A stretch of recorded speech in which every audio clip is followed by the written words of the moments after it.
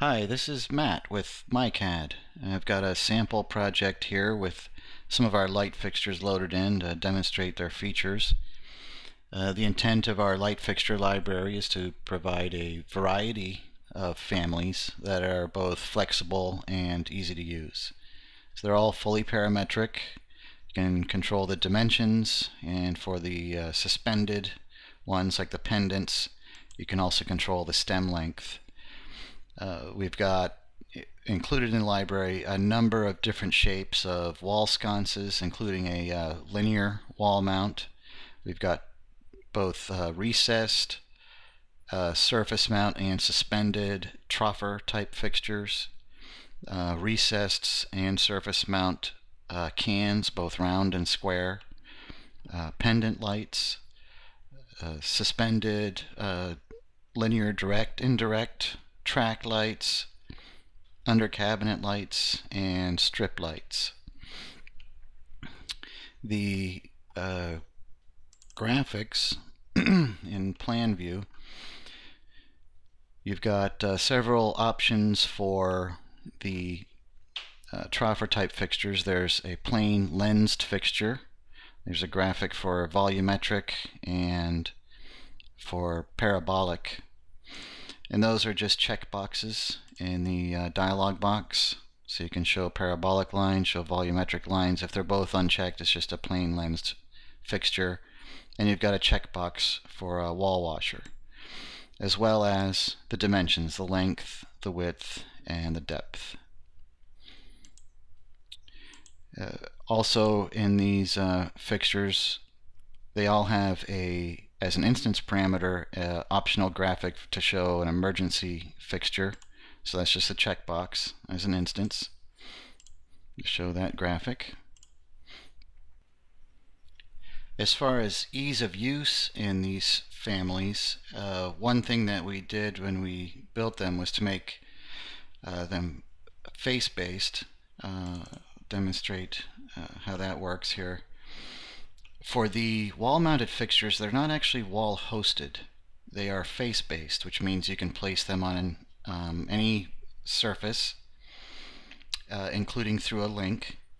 And if the wall is deleted, I'll delete that, the fixtures remain. If they were wall-hosted families, they would have to go onto a wall for one thing, and if the wall was deleted, the fixture would also be deleted. So we felt that that was a better way to go, is to create these as face-based. They're more flexible and they won't delete if the host is deleted. For the ceiling fixtures, we actually built them both ways. So you get a ceiling hosted set and a face-based set. And I'll show you the difference here. They're named appropriately, so you'll be able to tell. If I click on this one, it's a recessed face-based Troffer, and this one is a recessed ceiling hosted Troffer.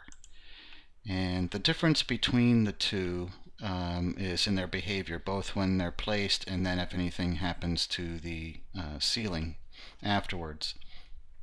So on a ceiling hosted fixture, which you're all probably familiar with, I'll do create similar here. You go to place this, it doesn't really snap into the grid. You just place it, and afterwards you can use alignment constraints and just kind of snap it into the grid here. And if you move the grid lines around, so I'll select a grid line and just use the nudge tool, you can see that the fixtures move around with the grid. Now on the face-based families, I'll create similar here.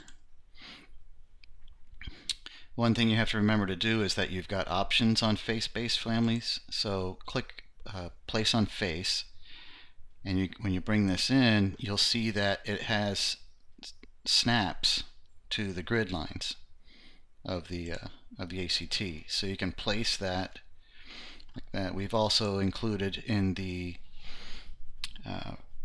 recessed cans and some of the other fixtures reference planes, so that even the can will snap to the center of a tile, which really speeds these up if you're using cans a lot. The ceiling hosted fixture will not do that. Now the drawback to this is that if you move the grid around, the face-based fixtures don't move with it, although you could use alignment constraints. So you could align the fixture to the grid, and then when the grid moves, the light would move as well. The big benefit of using the face-based versus the ceiling hosted is that if the ceiling is deleted, the face-based fixtures remain and the ceiling hosted do not. The same goes with our strip lights. These were made as both face-based and ceiling hosted as well, just like all of the fixtures. And it's nice to be able to put one of these fixtures into a room that doesn't have a ceiling. If you have a mechanical room or something like that that doesn't have a ceiling in it, a face-based family can also go on a work plane. So if you could just put a work plane in that room and place the fixture in there without having to have a dummy ceiling, which was the old workaround.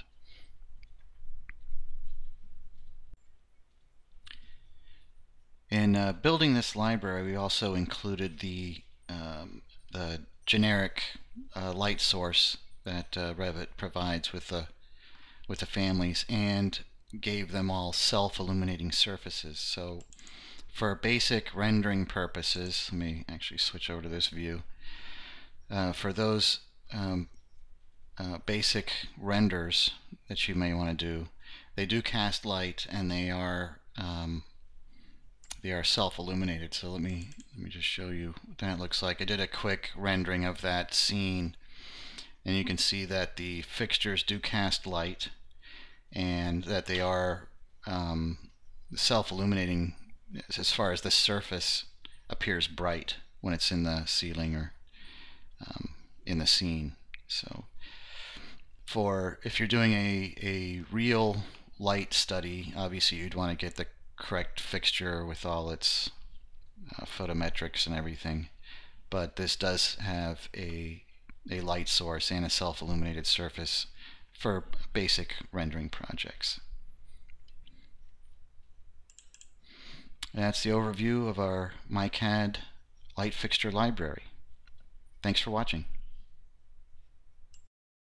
If you have any questions about any of the myCADD libraries for Revit, or if you're interested in purchasing, you can send an email to support@mycad.com or contact us at 1-855-4myCADD. That's 1-855-469-2233. Thanks.